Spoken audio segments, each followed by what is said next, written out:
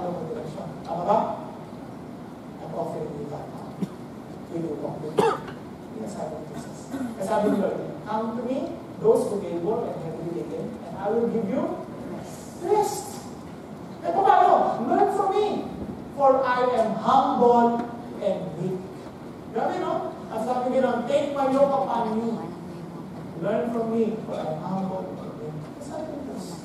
So if you say yoke, dalawa ng yoke yun, dalawang partner yun. So I am the superior, oxen, ikaw yung mild, then ako magdidirect sa iyo. Ikaw yung young, ako magdidirect sa iyo. So if you walk with me, I'm telling you, you will have rest. Hindi mo kailangan exert effort na hihilaan mo to. Ako maghihila, sasakay ka sa akin. Yun ang picture. Ang ino-offer na friendship ng Diyos sa akin. Okay ba? Before meron po kasing pamilya sa Boston. Yaman. Sobrang yaman. I-dedicate na yung anak nila. Yung dedication sa kanila, yung tinatawag sa atin, Christianing. Diba? Kaya lang hindi namin tinatawag na Christianing kasi ang Christianity, hindi naman yan dahil pinapres ka ng baby. Ang Christianity kasi you have to decide to walk with God, to be reconciled with God. Decision mo yan, may decision ka dun eh. Alam naman yung baby, wala naman ako, okay, ako magsigisan. Pero dahil isa, tulog pa na eh. Kaya tulog pa. So, hindi yun. So, kaya nga pa nagpapabaptize, nagdidesisyon na eh, na ayaw na with Jesus. Kaya nilulubog eh. You die with Jesus, you will live with Jesus, parang gano'n, from now on. So sa kanila, so may dedication. Yaman. Talagang palay sa buhok. Daki. Hindi, dati nga may mga guests, ganyan. Nung nag-celebrate na tayo, sabi niya, saan na yung baby mo? Naku, nagulat sa baby. Nga yung baby mo, yung nakatakbo. Pagdating niya sa kwarto, punong-puno na yung bed. And doon niya iniwan yung baby. Siyempre, pinagkakaganda na lang. Pagdating. Kita niya yung baby, patay. So, hanggang busy na sila lahat, celebrate. Excited lahat. Kagailan ko, dinating niya yung baby. Ano? Wala ng peace, maraming tao.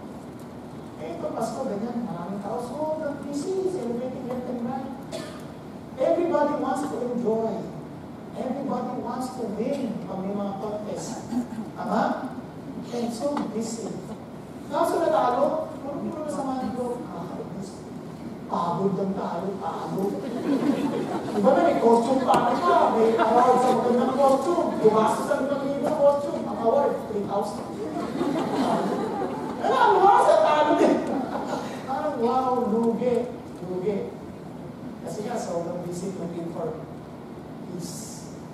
Sa atin ni Jesus, our peace. You have come. Kaya kung Pasko na to, enjoy Christ's peace out. Just be honest. Be like a child. Admit that you need Jesus, the Prince of Peace. Be reconciled with God. Okay ba? Kasi may dami mo pagkakamali.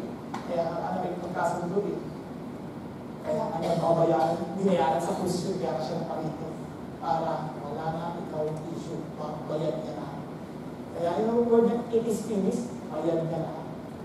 Pay in full. Ibig sabihin it is finished. Okay ba? Kaya natin yung photo sa direct.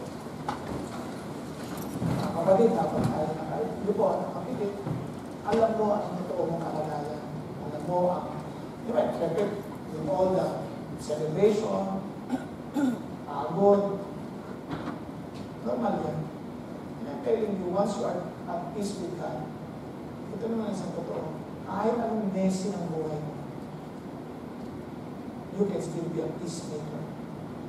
Kasi yung confidence mo, nakakampi mo na ngayon ng Diyos.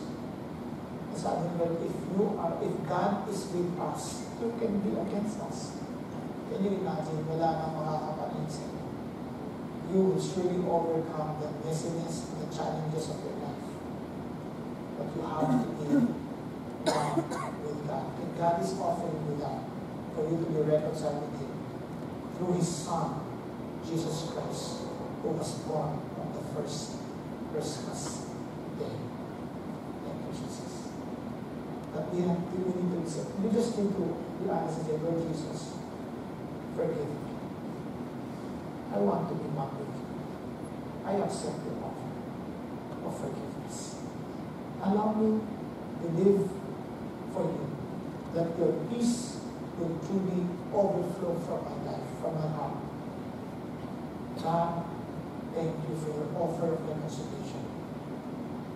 Allow me to really enjoy you, enjoy your peace in this, Father God, in this busy season. Not only for this season, but for the rest of my life. Thank you, Jesus, that you did not just come, but you died on the cross. And thank you that you rose again from the dead. The real joy of Christmas. Thank you, God. Thank you, Jesus. Thank you. If you have prayed and prayed, take that by faith that God help you. Thank you. Father in heaven, I thank you for everyone in this room. I just pray, Lord, to really bless everybody with your love, with your peace, with your joy this Christmas, Lord God. Allow us to share this to the people that we know, that they too will experience the peace that you're offering. Thank you, God, for your goodness. Thank you for your love. In Jesus' name we pray. Amen. Okay, tanggapin po yung gift. Bayad na yun. God bless you. Merry Christmas.